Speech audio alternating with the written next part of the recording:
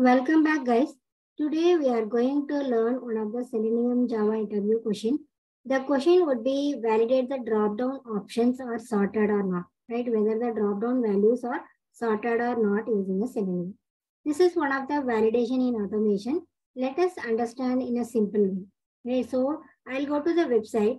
So if you go to this website here, this is the one of the drop-down. So here we have some few options are there. And we have in this, go to Wikipedia. Here also, this is the drop down. Here also some values are there, listed over here. So now let us start create the script and let's understand how we have to validate them. Right. So let me start here. So now I'm just navigate to the URL.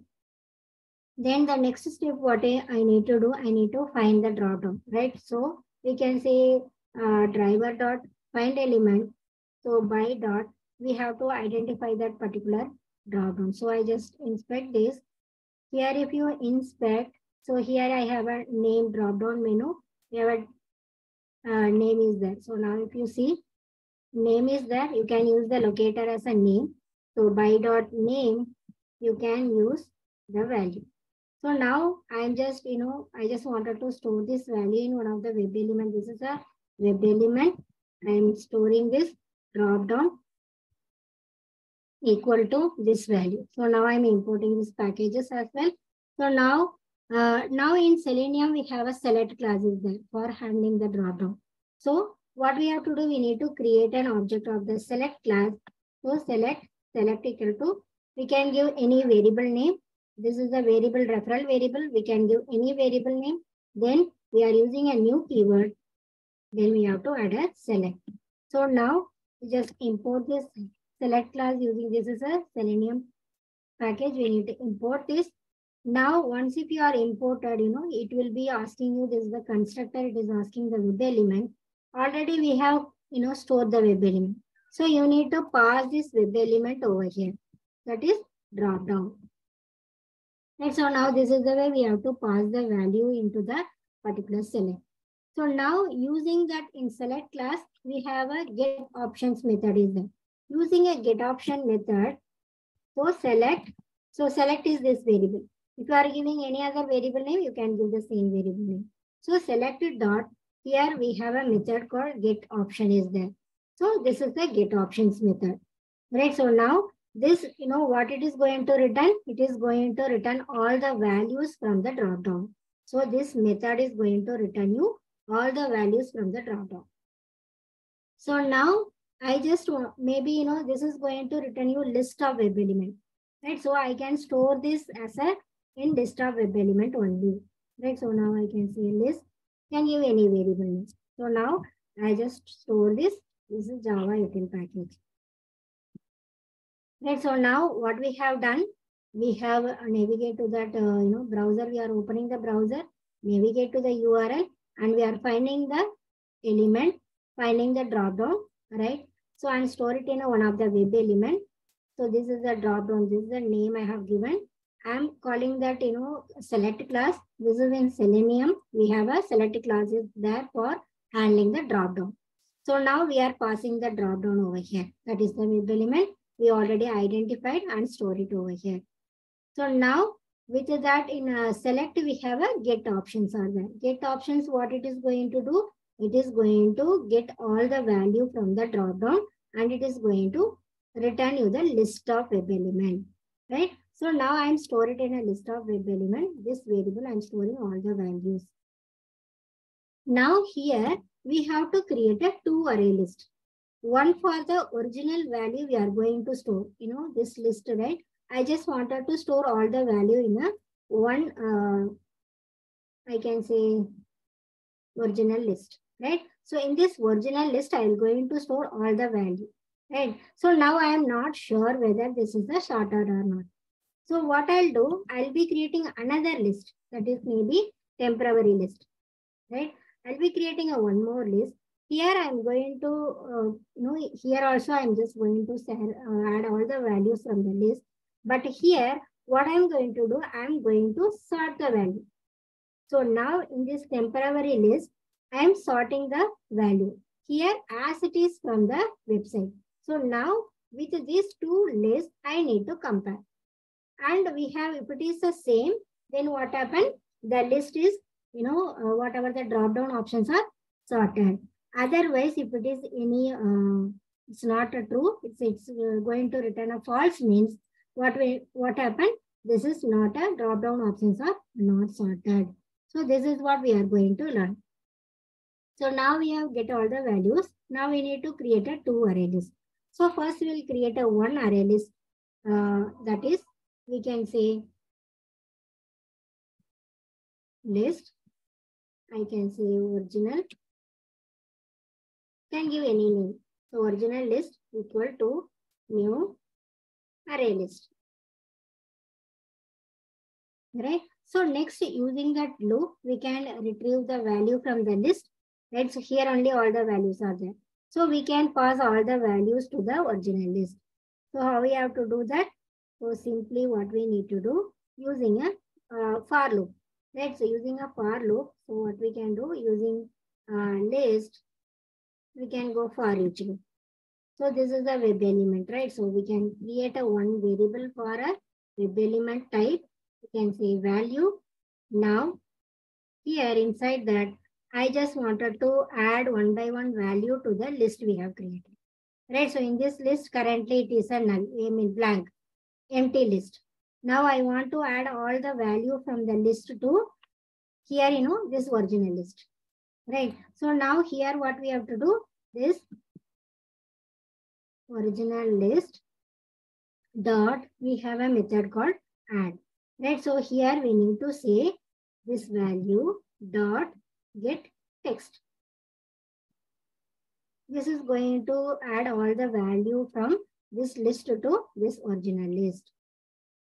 Right. So now what are the values will be here in a list, original list. If you want to know, I just wanted to, I can print this. So now if I am printing the values, something like original list, right? So maybe you can add original value from site, right? So now if I run this, as it is coming from that website, right? This is going to add over here. So now it's opening the browser. Okay. So now it is getting all the values as it is from the website, right? So now here only we have a three options are there. But if it is a huge option, but I'm not sure about what is the, how it is sorted or not, right? The code has to return you whether this is true or false. I mean, whether it is a sorting or not, right? So now I'll be creating another list that is a temporary list, right? So in this temporary list, what I'll do, I'm going to sort the value. How you have to sort the value? I'll be creating list, temporary list equal to, I'm giving a value, I'm just giving a referral variable as your wish. You can give any variable name. So now here we have to give new array list. So here we need to pass this original list, right? So now if you add it, what happen? It will going to add all the value to the temporary list. We get all the value from the original list and we are going to store it in a temporary list. Now we have to sort the temporary list, right? So we have a method called, I'll be using this. So now we have a method called, in collections, we have a sort method in there, right? So collections dot sort, right? So here we need to pass the list. So here we need to pass maybe temporary list. So what this is going to do? This is going to sort the array list. Array values are there, right? How many values are there? It is going to sort now. So even if you want to print this, right? So even if you want to print before as well, you can do that. So now if you want to print, this is temporary list before sorting. I can say this temporary list, right? So now after sorting, so I'll be adding this value. So now this is after sorting. Right, so now after sorting, we are getting this value. So now let me run this, how this is going to print, we'll see. Right, so now let me run this.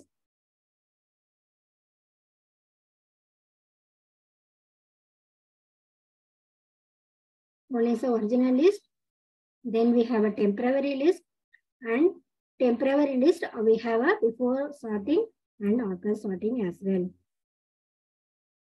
Right, so this is before sorting and after sorting. This is, as it is, the values are there, right? So now you are not able to see whether it is correct or not. I'll go with the Wikipedia and I'll show you how the difference is. So before that, what we have to do, we need to compare. We have a two lists are there. One is the original list as it is from the side. One is the temporary list after sorted. So now we have to compare whether this is equal or not. Right? How we have to compare that? If temporary list, right, dot equals, we have to go with the original list.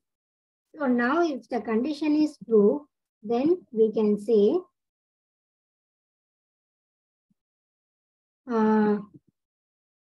drop down options are sorted. Right, drop down options are sorted. Else, right, so if the condition is false, it is coming into the else block. So here we can say drop down options are not sorted. Right, so now this is the way we need to compare and we need to validate. Now let me run this.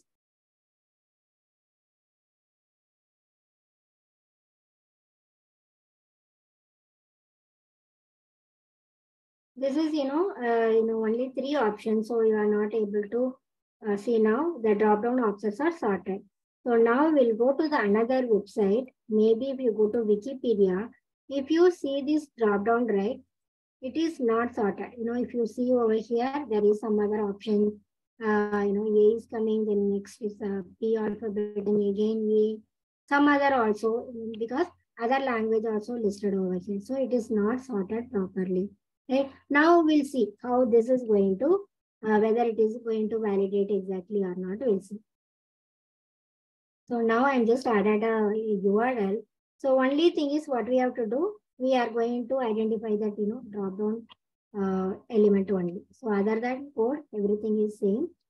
So now let me check the drop down locators. So we have ID is there. So you can go with the ID. So by dot ID you can use, ID value will be this one. So remaining everything is same. So let me run and I'll show you how this is working.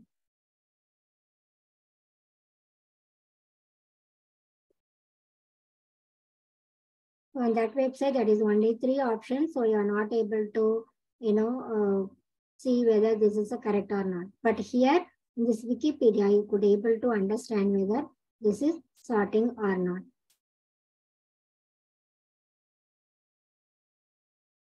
So now here we have getting all the values. Drop down options are not sorted. Why? Because here, if you see, this is the original value. This is the original list from, as it is from the website. So now before sorting, as it is from that, first line and second lines are same only. The next one is what happened. This is a temporary list.